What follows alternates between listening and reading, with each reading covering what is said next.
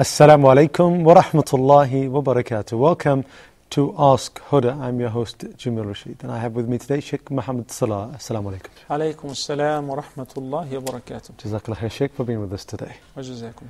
Okay, today's episode is following the last episode, actually. We're going to go through some of your email questions. Got quite a lot pending here, so please be patient with us. We want to get through our questions from our brothers and sisters. If you want to send an email, please send it to ask at huda, huda.tv. Sheikh, let's start off with a question from the brother Asim from the Bahamas. He's asking about a question regarding his mother who's working in a bank and which deals with interest. He says, how do I go about advising her that this is haram? Unfortunately, we have no other person in the house who's going to help us with our finances, only my mother. What do we do in this scenario, Sheikh?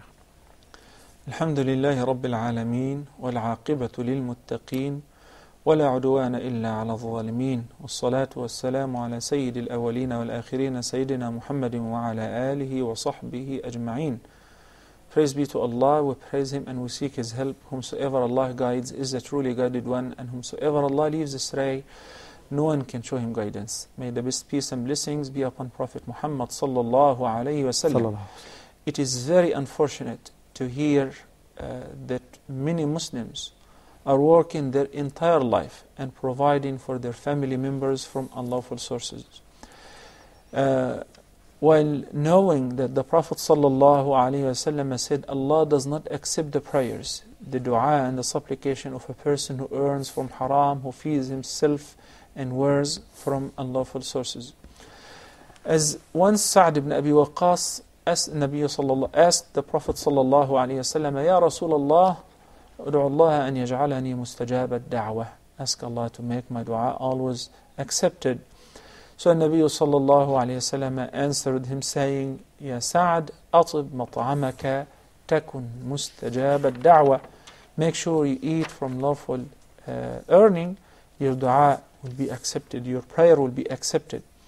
When Nabi sallallahu alayhi wasallam informed us that إن الله تعالى طيب لا يقبل إلا طيبا. Allah is indeed very good and He only accepts that which is good.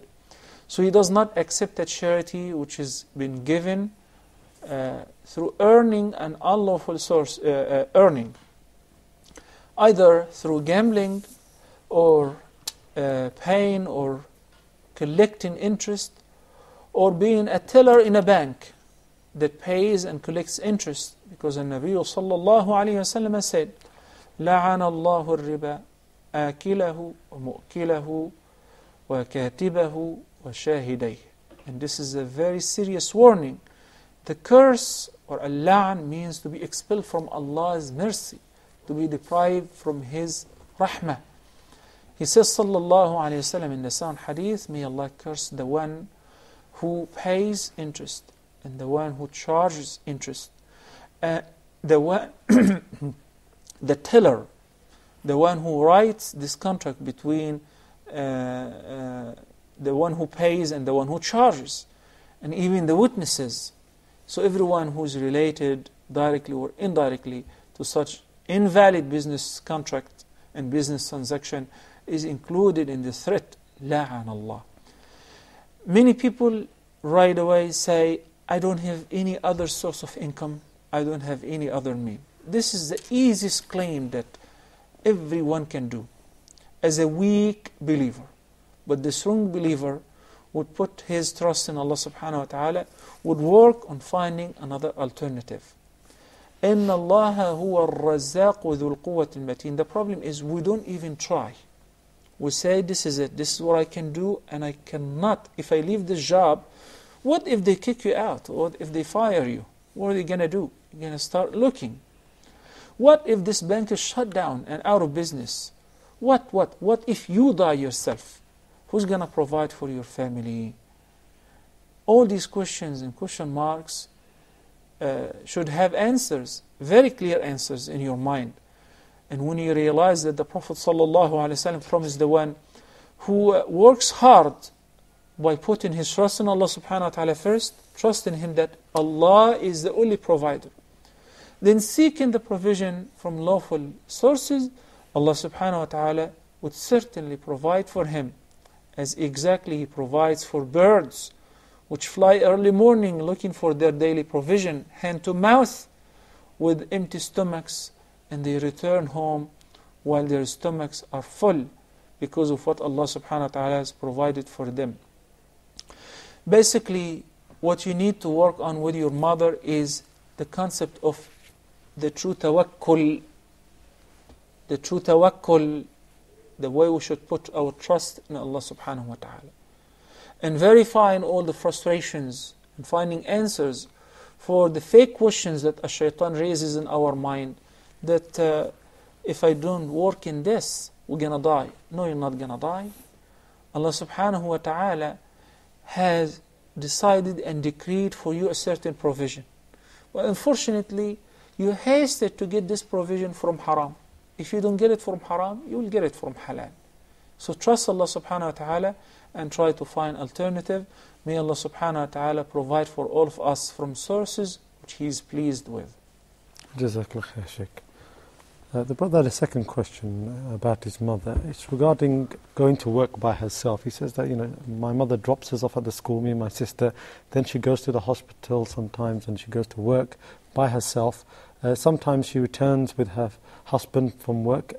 Going to work and back, is this seen as traveling? He's asking really. Can she go alone by herself? We said it is permissible for a woman to work generally whenever it's needed. Sometimes it becomes incumbent on her to provide for herself and those who are under her guardianship. If she is a guardian for she's the only one he says that's working. But she said the husband, he mentioned that she returns home. He goes to pick her up and brings her back home sometimes. Okay. We need to discuss two things. The first is that the financial responsibility providing for the family is the task of the man. And that is the meaning of الرِّجَالُ قَوَّمُونَ عَلَى النِّسَاءِ. Men are protectives and guardians for women. Allah subhanahu wa ta'ala said, بِمَا أَنفَقُوا مِنْ أَمْوَالِهِمْ بِمَا فَضَّلَ اللَّهُ بَعْضَهُمْ عَلَى بَعْضٍ وَبِمَا أَنفَقُوا مِنْ أَمْوَالِهِمْ. Among the reasons why Allah made men protectives and guardians for women is that they provide for them. They work, they earn, they provide for their women. So the financial responsibility at home is totally the man's. Sometimes the man is disabled or is laid off and doesn't have a job. That happens, and we've seen that in the West. And the woman is working, and she's working in a lawful field. She said that she's a physician. And we discussed before that women are needed as physicians. We have a hard time finding a female physician to treat my wife and your wife. So if this is her field, that's permissible and it's recommended, with the condition that they should not transgress on her tasks and duties as a wife, as a mother, as a house engineer. This is the most important task. Also, if she spends the night out working, and this is needed because of emergency and so on, she should be working in a field which is secure. Should not be alone, should not be alone with a man in private room, whether she's a physician or anything else. Because the Nabi sallallahu alaihi wasallam has said, ما اجتمع رجل وامرأة إلا كان الشيطان ثالثهما. That always happens. Whenever there is a private meeting and it gathers only a man and a woman, then the third, they're not alone. The third is a shaitan. Even if he's a sheikh and she's a scholar, even if she's a physician and he's a patient. And to get out of this, it's very simple. If there's a clinic in a public place and there is a nurse, that somebody who is present during this diagnosis, or that she's been seen by others, she's not alone with somebody who's not her male mahram in the same. This is not only for a physician, this is for every single woman. We send our daughters to private tutors, or we invite a private tutor at one place and he sits with the girl alone behind closed doors. This is haram. So this is a general ruling, should be applied in every similar condition. So as far as your mother's job, it is permissible and lawful, alhamdulillah wa shukrulillah, and her earning is lawful as well. And as long as she does not travel out of the city or out of the town alone without mahram, then going back and forth to job and to the hospital, as long as it is safe, is permissible as well. And Allah knows best. Sister Ferdosa sent in a question about her friend. She said, my friend recently married a man, but she hid this marriage from her parents. She did this because she was afraid that her parents won't accept this person, even though she says this person is a committed, practicing Muslim.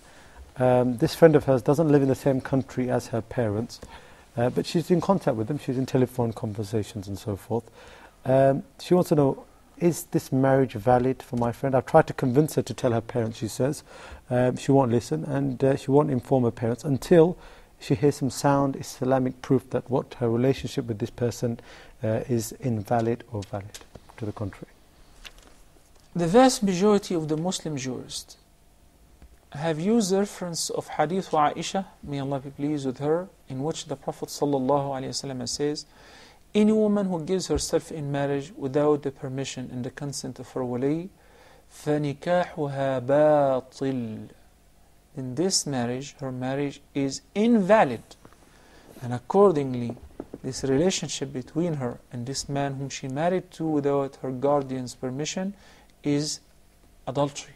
SubhanAllah. Is an illegitimate relationship. This is conditioned on the approval of the wali. And this is a sincere advice to all the girls who plan to get married simply because we live in a free society and I can decide for myself. And some people will deceive them and say, yeah, Imam Abu Hanifa said it's okay for a woman to give herself in marriage. What you don't know is, Imam Abu Hanifa, may Allah have mercy on him, is the most strict Imam when it comes to the concept of al-kafa'ah.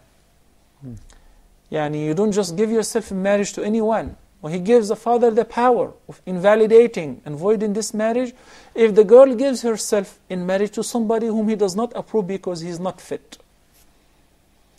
And he considers very, very strict conditions in the term and the concept of al-kafa'ah and qualifications.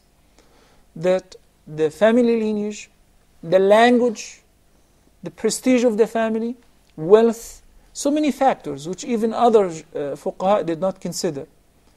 So basically, you should never, dear sisters, dear teenagers, you should never, ever think about it. As long as your guardian is a righteous man, and he does not prohibit you from marrying because he wants you to stay at home, and he doesn't want to give you in marriage to a righteous man or to a religious person because he is poor or whatever, each case will be handled separately.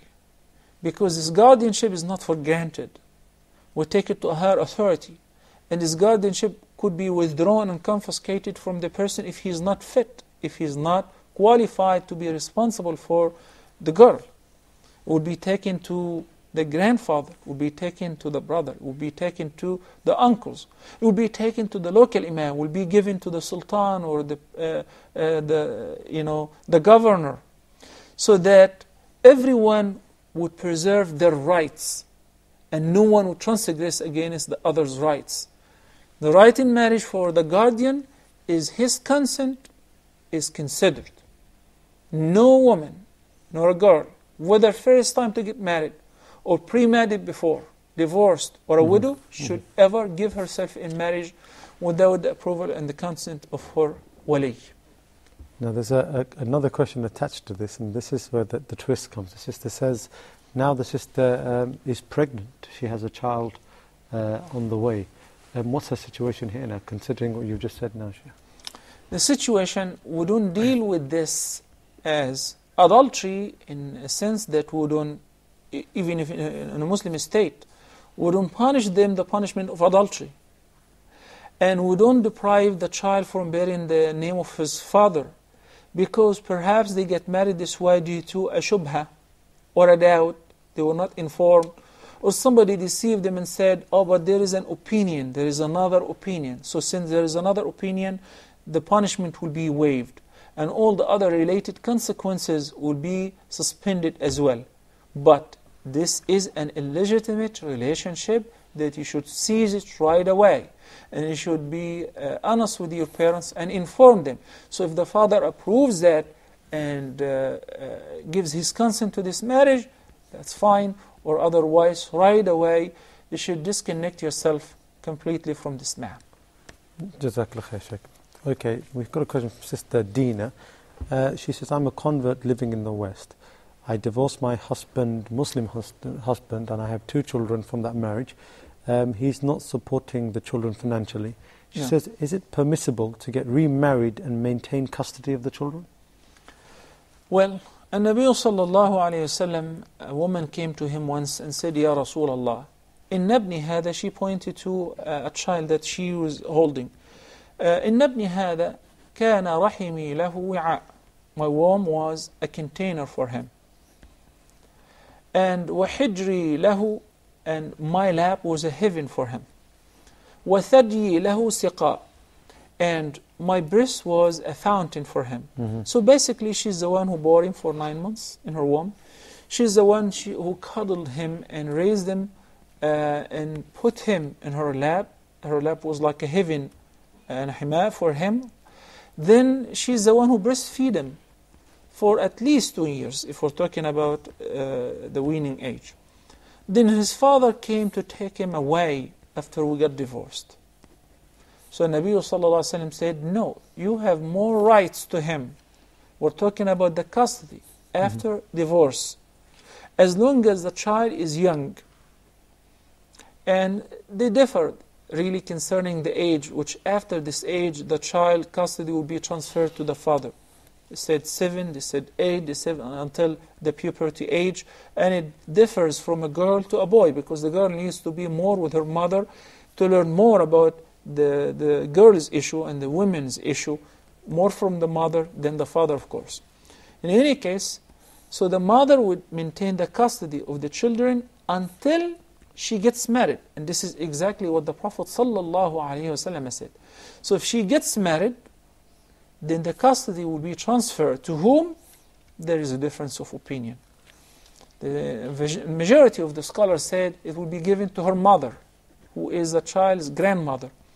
And the opinion which I go with is the opinion of Shaykh al-Islam ibn Taymiyyah, may Allah have mercy on him, who said that if the mother gets married, then the custody will be transferred automatically to the father, who can take care of the children more than anybody else, since now his children should not live with a foster father, or somebody who's totally strange to them. He has more rights with his own children than this foster father, or the stepfather. Jazakallah khair. Okay, we've got 2 questions from Brother Adam. He wants to know, when it comes to performing ghusl, should he perform a normal bath and then ghusl, or just do a ghusl and then a bath? Now he's a bit confused. He wants to know what constitutes what here. What really counts for ghusl is what you do with the intention. So if you walk into the bathtub or the shower place with the intention of making ghusl, then you just wash your entire body. This is ghusl. So you get 2 in 1. But some people differentiate and say, this is for ghusl and this is for wash. It's up to you. This is something extra. But if you stay under the shower for an hour without this intention of performing ghusl, that doesn't count as ghusl. If you swim for an hour, if you swim several miles, but without the intention of performing ghusl, this is not ghusl. If you dive, this is not ghusl. Only when it is accompanied by the intention of performing ghusl. And we also said, concerning performing wudu while performing ghusl, we said the instructions of the perfect ghusl is to begin by washing your hands, then your private, then perform wudu. Then wash your entire body simply by pouring the water on the right side first, then the left side, then all over your body. The 3rd time, making sure that the water reaches to the roots of the hair, and if you have a beard, okay, if a woman has braids, doesn't have to undo them. So if you do that, this is a perfect ghusl. And the wudu is being done perfectly. because the ghusl lifts up the major janaba. So accordingly, it lifts up the minor janaba as well. Your wudu is valid as long as you did not touch your private while you're drying up or you're getting out of the shower. You have done wudu. But if you were taking ghusl as a shower, or a mean of ghusl sunnah for the Eid prayer or whatever, then you have to intend to make an independent wudu. The only ghusl which will be enough for the wudu as well is the ghusl which is required to lift up the major impurity. Following on from this question, the brother's asking about the Friday ghusl. Okay, he says, is this compulsory to make this ghusl on a Friday? Again? The Friday ghusl, is it compulsory? In the sound hadith, في صحيح الإمام البخاري, the Prophet صلى الله عليه وسلم said, غسل الجمعة واجب على كل محتلم. The literal meaning of this hadith, which is some hadith, that performing ghusl is mandatory upon every person who reaches the ihtilam age, the puberty age. But due to other references, this ruling was diverted from being a must into mere sunnah mu'akkada. So it's highly recommended for men who are going to attend Salatul Jumu'ah to perform ghusl. It is sunnah mu'akkada, it is not a wajib, and Allah knows best. As far as the best time for this, if we're talking about Ghuslul Jumu'ah, then it is related to Friday prayer. Not to the day, rather it is only to the prayer. That means I'm required to purify my body and to smell good and to look good upon going for Salatul Jumu'ah. So I better postpone the ghusl until before going for the Salah. If I make ghusl before Fajr, this is the night that precedes Jumu'ah, I'm required to perform another ghusl. If I'm talking about the preference to perform ghusl right after Fajr or an hour before going to Salatul Jumu'ah, the best of course is the one which you postpone until right before you go to the Salah, so that you will smell good and appear nice. What about somebody who postponed ghusl to be performed after Salatul Jumu'ah? Then that doesn't fit the ruling, because the purpose of the ghusl is for the Jumu'ah, not for the day itself. Sister Razina is calling from, she's speaking from Saudi Arabia here. She's writing this email. She's asking about her name, and this is a name, which is her husband's name actually. Her name is Razina Abdurrahman. She says that my husband's called many names by the family, not Abdurrahman. He's sometimes called Rahman, sometimes Rahim. She says after doing a bit of studies, I figured out that these are names of Allah subhanahu wa ta'ala. How do I go about advising them if, for example, this is incorrect? First of all, Allah's names are in the definite format. So we say Al-Rahman, Ar-Rahman, Ar-Rahim, Al-Malik, Al-Quddus, the most, the infinite. So Allah subhanahu wa ta'ala said, for instance, in Surah At-Tawbah, بِالْمُؤْمِنِينَ رَؤُوفُ الرَّحِيمُ, that he was talking about Prophet Muhammad sallallahu alaihi wasallam, that he is forbearing and merciful, full of pity for the believers.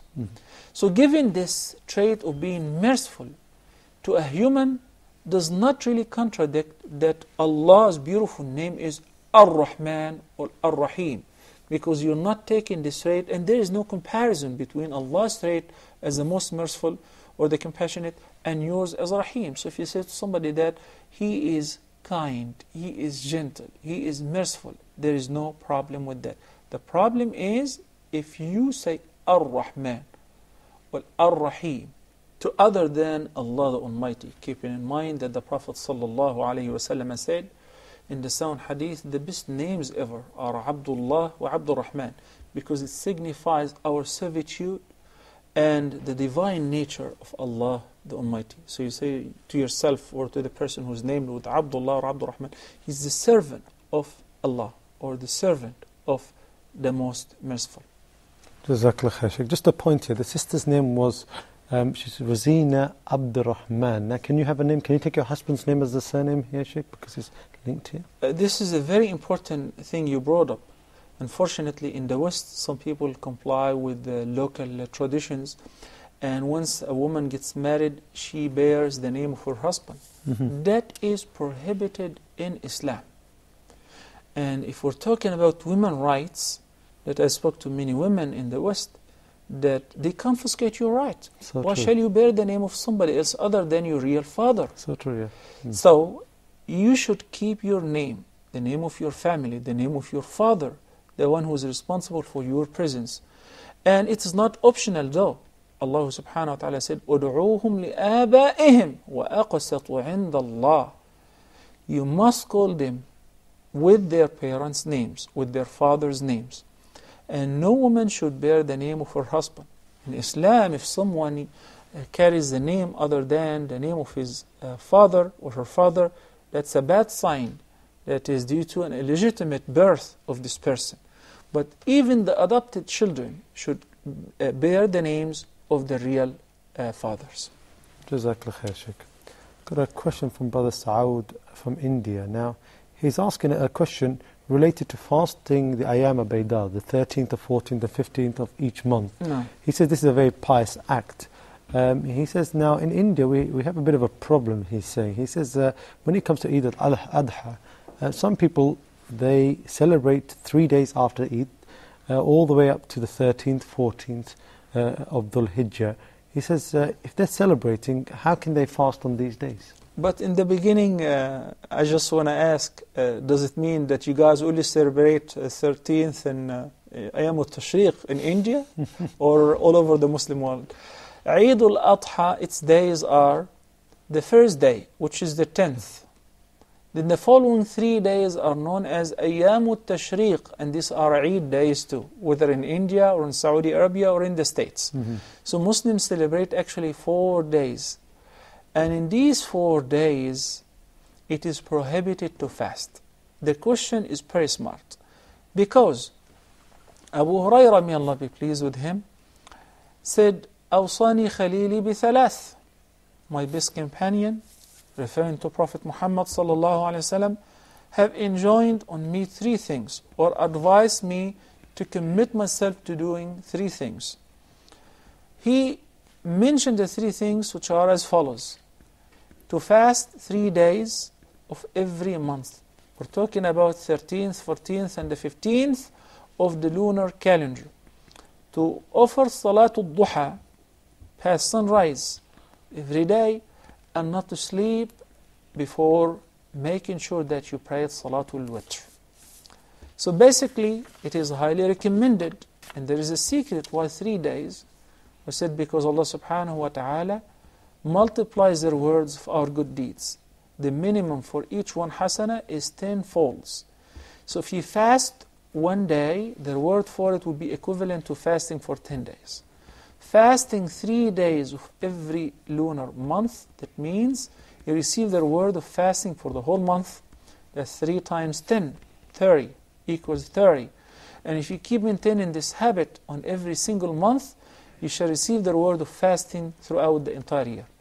Now, since fasting 3 days, 13th, 14th and 15th of every lunar calendar or lunar month is very virtuous and very great, what do you do on the month of Dhul Hijjah, when the Eid is extended until the 13th, the 4th day of Ayyamul Eid? The Eid days are on the 13th. You should not fast on that day. And by the way, perhaps that will make it easier for the viewers to understand. When we say fasting 3 days, Al-Ayyamul Bid, 3 white days or nights, 13th, 14th and 15th, is not really a must. By the meaning, if somebody for a reason or another had to skip any of these days or all of them, can fast any other 3 days. So the foremost on the top is to fast these 3 days. But if you skip them, you still can fast any other days. Fasting Monday and Thursday, then another Monday for the whole month would receive the same reward, God willing. Only those who are performing Hajj, Hajj al-Tamattu or Hajj al-Qiran, which are obliged to offer Hajj, to slaughter the sheep, per each pilgrim, and they cannot afford it. We said, Allah subhanahu wa ta'ala said in the Quran, فَصِيَامُ ثَلَاثَةِ أَيَّامٍ فِي الْحَجِّ وَسَبْعَةٍ إِذَا رَجَعْتُمْ تِلْكَ عَشَرَةٌ كَامِلَةٌ. Meaning, you can make it up by fasting for 10 days. 3 while you perform in Hajj, while you are in the course of performing Hajj. And 7 you can postpone them, 7 days when you return home. So he said, only those who have to fast the 3 days during Hajj are exempted from this prohibition.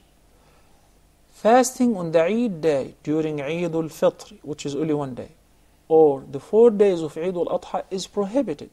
And only those who have to make up through fasting 10 days instead of giving the Hajj, for instance, are exempted from this prohibition, so they can fast on Ayyam al-Tashriq.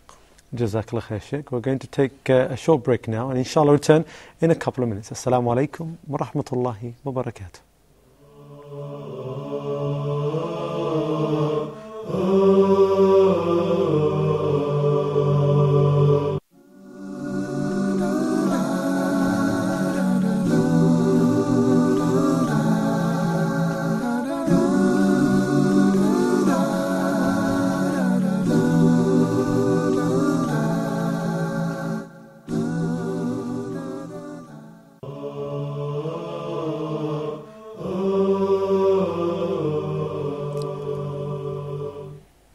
Assalamu alaikum wa rahmatullahi wa barakatuh. Welcome back to Ask Huda. This episode, as you know, we're going through your emails, so unfortunately won't be able to take any of your calls. If you want to send an email, please send it to ask@huda.tv. Sheikh, we've got a question from Sister Hafsa from the United Arab Emirates. She's asking about adoption in Islam, the permissibility of it. What's the ruling concerning adoption, Sheikh? I really tend in the beginning of answering this question to explain that Islam encourages taking care of the orphans, raising them, sponsoring them, spending out of your money on them, feeding them from what you eat, to the point that the Prophet ﷺ said, the person who takes care of an orphan and sponsors him will be with me in paradise like these two, and he pointed with the middle and the index finger, indicating how near such person will be to the Prophet ﷺ in heaven. That is something which is highly recommended in Islam. The opposite is prohibited, which is devouring the wealth of the orphans, or taking from their money or their share without justification. Allah subhanahu wa ta'ala says in the Quran, إِنَّ الَّذِينَ يَأْكُلُونَ أَمْوَالَ الْيَتَامَى ظُلْمًا إِنَّمَا يَأْكُلُونَ فِي بُطُونِهِمْ نَارًا وَسَيَصْلَوْنَ سَعِيرًا. For those who devour, who consume, or take out of the wealth of the orphans without a just reason, only they're consuming not money. They're not taking from money, they're taking from the fire of hell. Then, on the day of judgment, there is a blazing fire that's awaiting for them. So now we know the relationship between us and orphans. If we'd like to sponsor them, if we'd like to take care of them, raise them until they grow up, until they become independent, and so on. There is another thing which is adopting by the meaning of having somebody move into my house, give him all the rights, such as my son or daughter, including giving him or her my last name. That is the only thing which is prohibited. Giving the adopted child your last name. Allah subhanahu wa ta'ala said, and I think you asked me in the previous segment, about a woman who is named after her husband. That's right, yeah. Why did we say it's haram? Because of that. Allah stated that في Surah Al-Ahzab, أُدْعُوهُمْ لِآبَائِهِمْ. You should call them after their father's names. So, giving any adopted child your last name is prohibited and is haram. What difference does it make? Some people might think this is not an issue. No, it is an issue. Because when you happen to give the adopted child your last name, and you tend to treat him like your own biological son or daughter, and you confuse the issues. So he grows up at home amongst your kids, thinking that they're all brothers and sisters, blood related, which is not true. And if it is a son, he grew up at home, and he would treat your wife who raised him as his own mother, as his mahram, which is not true.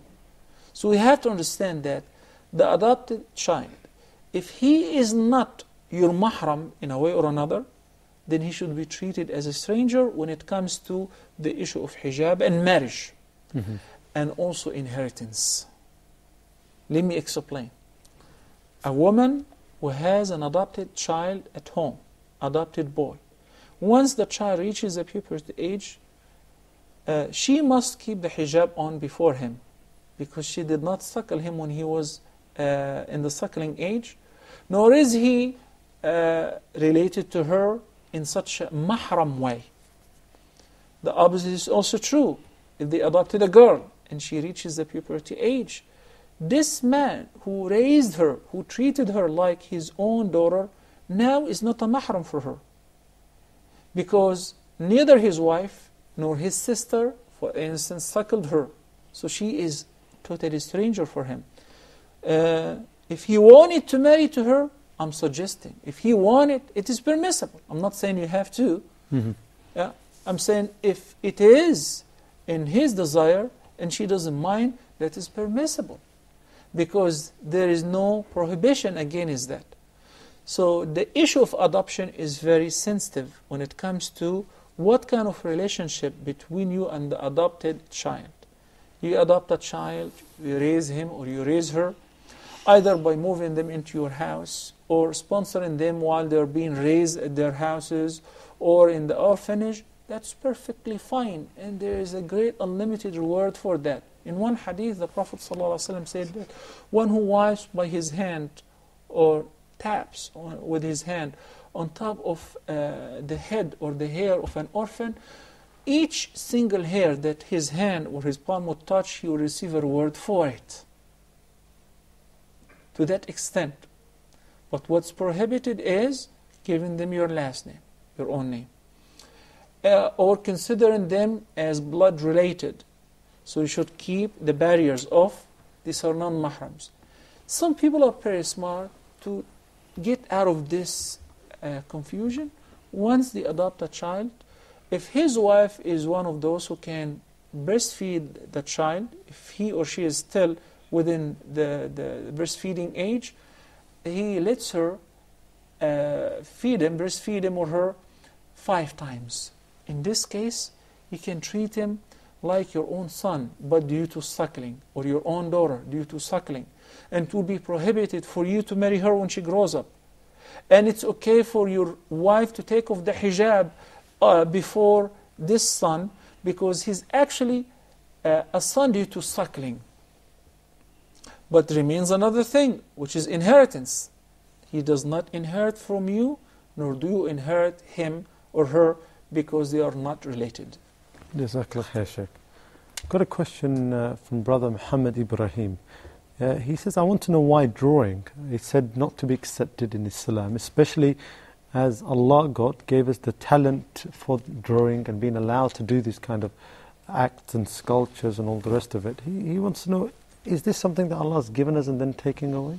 I'm glad the questioner mentioned in the beginning that it is Allah who gave us the talent to do things, including drawing. I disagree with the way we present the question sometimes. Why is drawing haram? This is not true. Drawing is not haram. Only drawing life things, such as humans, or birds, or animals, is prohibited. And this prohibition is not the opinion of 1 or 2 scholars. This is something that the Prophet ﷺ stated in the very sound hadith.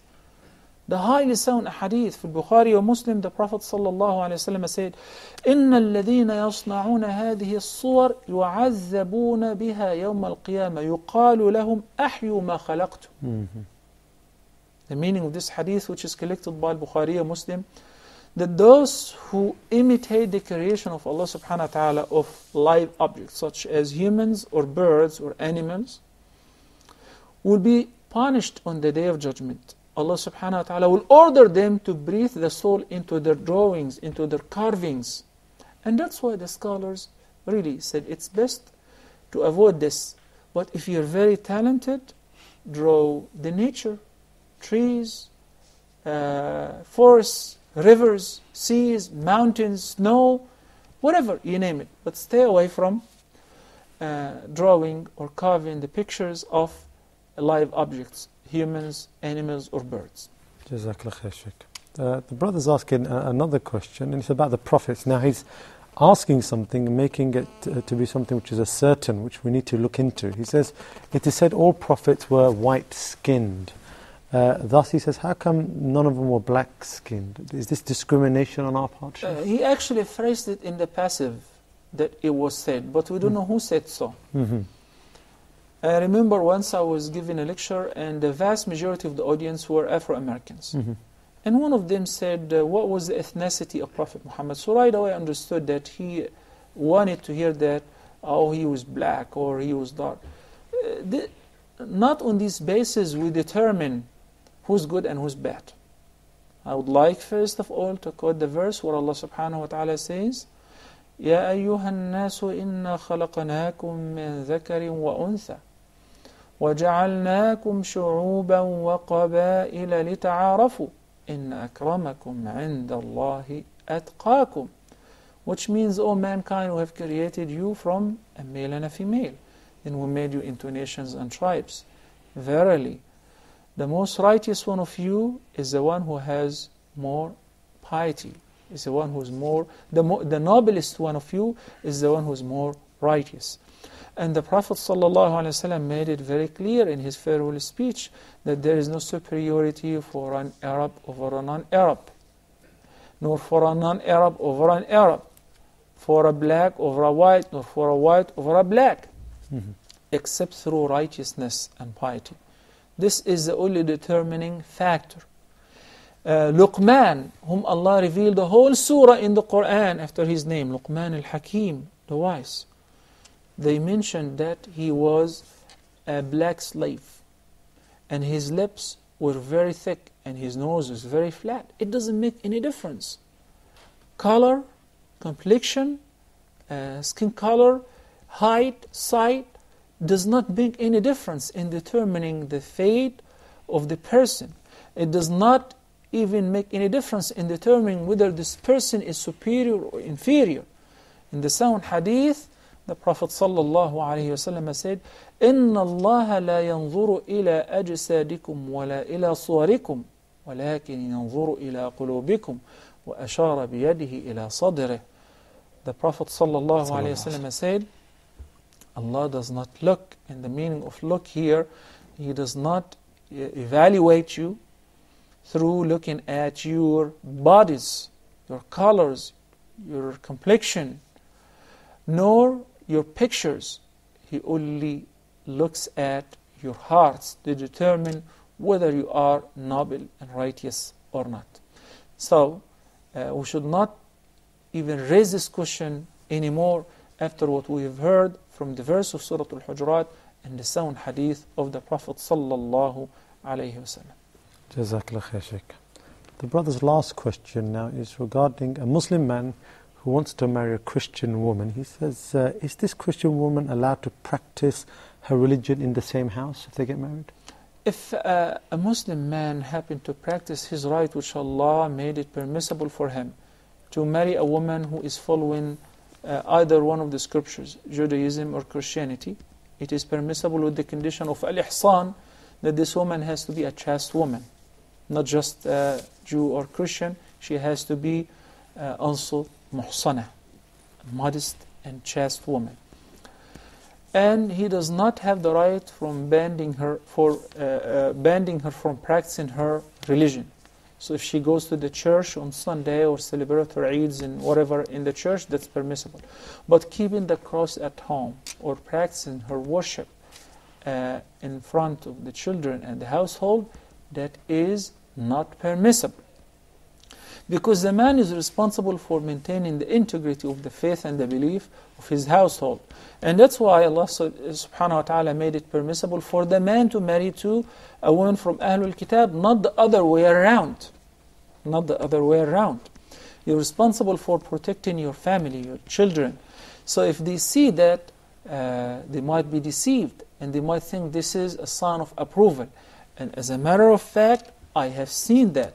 And I have met boys and girls in some lectures and in camps who said that they carry Muslim names and say, so why don't you pray? They say, well, my parents give me the choice. My dad is a Muslim, my mom is Christian, and Dad said, it's totally up to you. I don't want to force any of you. You make your own choice. So what happens is they are neither Muslims nor Christians. They're nothing. يا أيها الذين آمنوا قوا أنفسكم وأهليكم نارا. You will be responsible for that. You'll be responsible for bringing a kafir to this life, for bringing somebody who disbelieves in Allah subhanahu wa ta'ala in this life. So if she wants to practice her religion in the church, fine. But displaying the cross and displaying her acts of worship at home, no. Jazakallah khair, Sheikh. Okay, we've got a couple of questions from Brother Riyaz from the Kingdom of Saudi Arabia. His first one, he's asking about the term sabr or patience as it's known. He says that, I know this is an attribute of Muslims, and Muslims should have this, but non-Muslims sometimes also have patience and sabr. Are they also rewarded for having this patience and sabr, Sheikh? For non-Muslims. First of all, as you just said, that it's a beautiful trait, and it's mainly the trait of the believers, because they understand that after patience there is a great reward. And Allah subhanahu wa ta'ala gives a reward for patience which He does not give to any other act. As a matter of fact, Allah subhanahu wa ta'ala says in the Quran, number 1, إِنَّمَا يُوَفَّى الصَّابِرُونَ أَجْرَهُمْ بِغَيْرِ حِسَابٍ. One who endures with patience the calamities, or enjoining what's right and forbidding what's evil, or being patient for fulfilling what Allah commanded or abstaining from what Allah has prohibited, shall receive their wages without limit. This is an unlimited account. إِنَّمَا يُوَفَّى الصَّابِرُونَ أَجْرَهُمْ بِغَيْرِ حِسَابٍ. And He said في سورة البقرة, وَبَشِّرْ الصابرين, and give the glad tidings to الصابرين الذين إذا أصابتهم مصيبة قالوا إنا لله وإنا إليه راجعون أولئك عليهم صلوات من ربهم ورحمة وأولئك هم المهتدون. And this ayah and the patience which is mentioned in this ayah is referring to one type of the three types of patience, which is patience for calamities and dilemmas. When one endures it patiently, Allah subhanahu wa ta'ala gives him a magnificent reward, an unlimited account for this kind of reward. When a non-Muslim experiences a difficulty and a hardship, and he endures it patiently, will he be rewarded for that in this life? Because patience is praiseworthy act, is praised by Allah and by His Messenger sallallahu alayhi wasallam. And the Nabi sallallahu alayhi wasallam informed us in another hadith that whenever the kafir, the disbeliever, does anything that's righteous, will be given its word in this life. أُطْعِمَ بِهَا طُعْمَةً فِي الدُّنْيا. And then, on the Day of Judgment, there is no reward. All their good deeds, they have been rewarded for it in this life, by giving them health, by giving them wealth, prosperity, success, children, whatever. But once the disbeliever dies in a state of disbelief, will not be receiving any further reward whatsoever. Because the greatest sin ever is shirk. And this is a sin which will never be forgiven. So his good deeds will not be looked at, because he was compensated for in this life. While the believer, in the same hadith, the Prophet ﷺ said, he shall receive a reward for it in this life and a compensation in addition to what Allah the Almighty preserves for him, with him on the Day of Judgment, as far as the reward in paradise. This is not only limited to patience. Any act which you consider it righteous, helping others, being generous, being kind, a teacher who inspired thousands of people, who taught them etiquette, whatever. if these people die in a state of kufr and disbelief, they have received their full wages in this life, and after that they will be deprived even from Allah's mercy, because it will be only granted to the believers. As Allah subhanahu wa ta'ala said, that He is only merciful on the Day of Judgment with the believers. Jazakallah khair, Shaykh, for all your answers today. Well, that's all the time we have today on Ask Huda. Please, if you want to send an email, do send it to ask@huda.tv. Well, until next time, Assalamu alaikum wa rahmatullahi wa barakatuh.